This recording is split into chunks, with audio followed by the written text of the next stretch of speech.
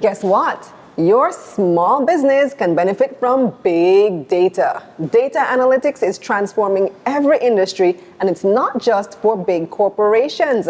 I'm Kalila Reynolds, and it's time for another episode of Money Moves, JA, brought to you in partnership with Exim Bank's Business Advisory Service, giving you the tools to grow your business. My guest today is Don Anderson. He's Executive Chairman of Market Research Services Limited. And make sure you watch this video to the end because we have a giveaway question.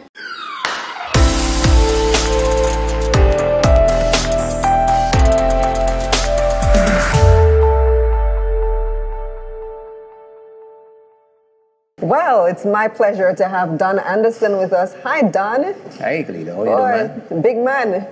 Boy, big precious. Yeah, you're the man who has all the data, all the numbers. You do the research, and you've earned your reputation, I must say. Thank you very much. So tell me, what is data analytics? What's big data? First of all, as you know, in the market research profession, we manage and we handle a lot of data, all right? So from my perspective, I'm into data analysis. And for much of the years that I've been in market research, I've been involved in data analysis.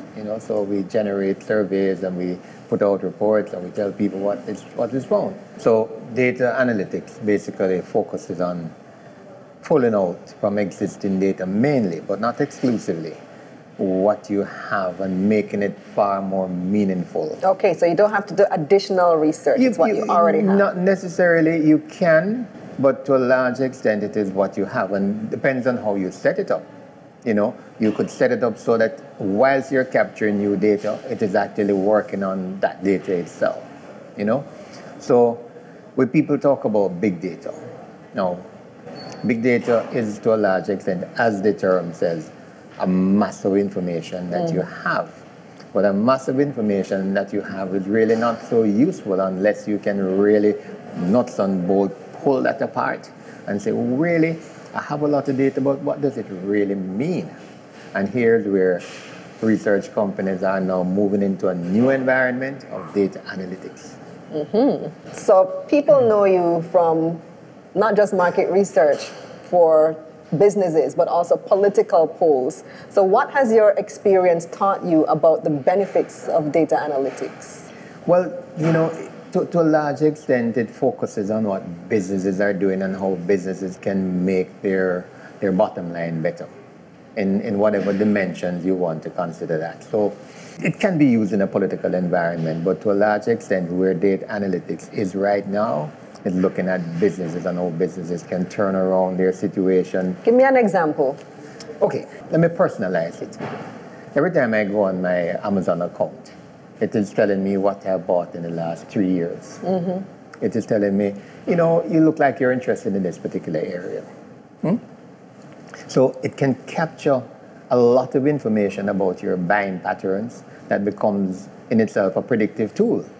So it can say, well, Kalila is accustomed to buying beautiful shoes, size, etc., And so let me introduce her to a number of new items that she may be interested in, because I can reflect upon what she has done, what she has bought, when she has bought, the prices she has paid, and therefore I can reach out to her a lot easier. In the absence of that, you're saying, who should I target? How should I target? So the data analytics really brings home to almost an individual perspective, people who you want to market to. So that example is done with technology. So they track everything. You have the cookies on the website, and everything is tracked. All your purchases are tracked. But if I'm a small business and I don't have access to all of that, how can I use data analytics? Well, there's really no difference in the application of data analytics by size of business. The drawback is the capability of the smaller business to have organized data that can then be exposed to data analytic techniques. That's the difference. Because as long as you have a business and you have data, we talk about big data, yes. But big data really means that you have a lot of information that is at your disposal, basically.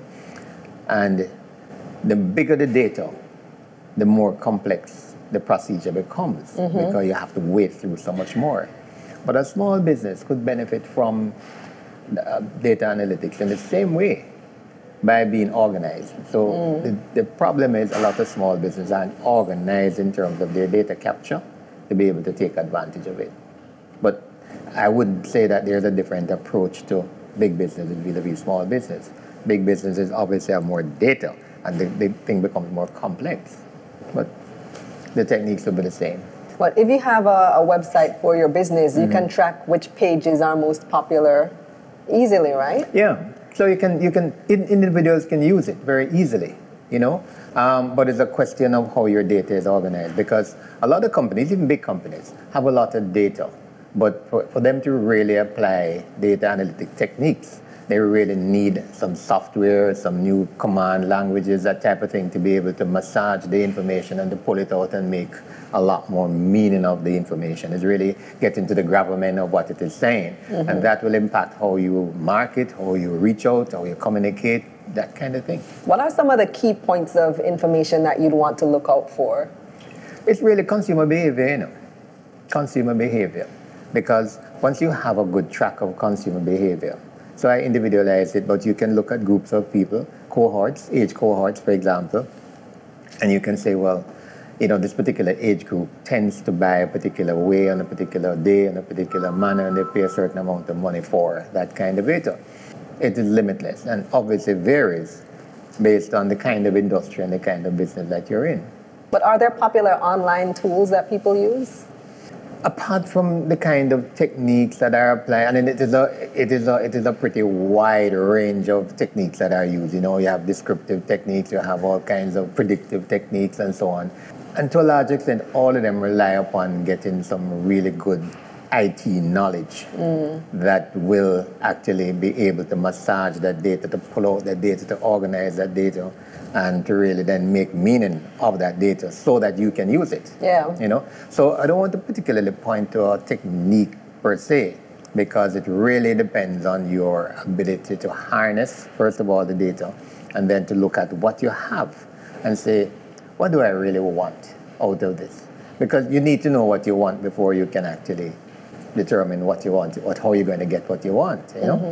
Now, what we find, a lot of HR practitioners are using it, because they feel that they have proven by scientific ways that I can determine to a large extent what kind of employee a particular person is going to become.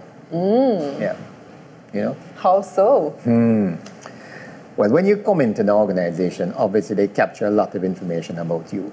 And by looking at your work performance over periods of time, taking into consideration customer satisfaction surveys that have been done and that type of thing, they can basically look at the modeling that they have done and say, well, this particular individual has shown certain traits that can help them develop into a top manager. And therefore, you find that data analytics is something that a lot of HR practitioners are using and actually building packages on their own and selling to companies on the basis that this can lead to improved performance on the job, could build up people's capability, and in the long run redound to the benefit of the organization by having a much better, more efficient employee. So that's another use to which it is being put, and HR practitioners are actually packaging and selling a lot of the data analytic tools that they have used to get to that point. Right? But it's so easy. Let's look at a man applies for a particular card. When he's applying for that card, he has to fill out his date of birth, his age, his everything. Your whole life story. Whole life story. And you think, well, boy, there's a lot of tedium to go through to be able to buy something from a particular organization. And it is. But that data is captured. It's captured. So you go to a particular outlet that uses this card and you swipe it because you're buying something. All that information comes up as a repository in the organization that you are affiliated with. And what happens is that they can see, okay, over the period of a month, you have made 5 purchases at a particular point in time, and what it is doing at the same time is narrowing down that marketing possibility so that it says, this is the type of person that I can reach by this way at this time, etc. Fast food restaurants, they capture behavior patterns so they know what kind of meal to prepare. So all of these tools are being used to allow companies to better market to their clients and short circuit. It can fine tune their actual communication message even, so that when you're looking at, say, launching a new campaign, it can tell you what's the kind of messaging that's important. Politicians should have used that in the last election. I know, right? Oh, yeah. Because one of the things that I've consistently said to one of the parties is that messaging is so important. Mm-hmm. If you don't know what your message is, if you don't have a message to reach, you're not going to communicate. Mm-hmm. And what a lot of political parties are using is this kind of data, analysis of text messages. This is the more qualitative side of it. The quantitative side, we look at a lot of numbers. But in terms of content, you could do a lot of deep research into content, into text messages, into what people are saying, and that will guide you based on the profile of the individuals that you have in your database as to what's the right message to use. Absolutely. Thank you so much, Don. But before we go, we have a giveaway question. What do you see as one benefit that you would derive from using data analytics in your own business? So answer that question over on Exim Bank's Instagram page at EximBankJA, and you can win yourself a lovely prize. Now here's a recap of Don's main points on data analytics. It's important to organize your data. Information about consumer buying patterns can be used as a predictive tool, and data analytics can help you to fine-tune your messages and target key components of your market. And there you have it. You can use big data for even bigger returns, giving you a more efficient and profitable business. That's it for this episode of Money Moves JA, brought to you by Exim Bank's Business Advisory Service, giving you the tools to grow your business. Visit their website at eximbankja.com. I'm Kalila Reynolds. Stay safe.